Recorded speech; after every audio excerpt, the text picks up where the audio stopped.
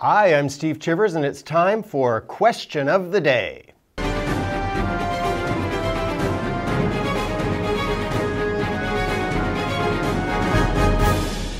Today's question, do coffee mugs fart?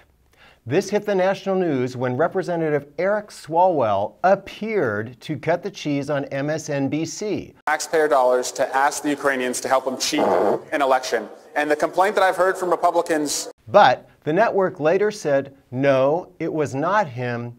It was a coffee mug that someone moved on the table. Do you... Maybe they do. Anyway, damn. Look, blame Jason. That's what I say. So that's our question. Do you think that coffee mugs fart? Would you buy one that farted, that did venti and grande and wet and foam?